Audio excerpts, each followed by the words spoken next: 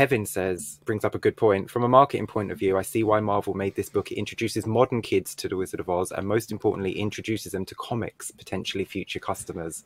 I agree. That's a really good point. But if they were really aiming to target it at kids, then they would have updated the language. Very true. You know, because yes. The bit I read today, it was when the lion killed that spider, and he was like, "You need to fear no longer."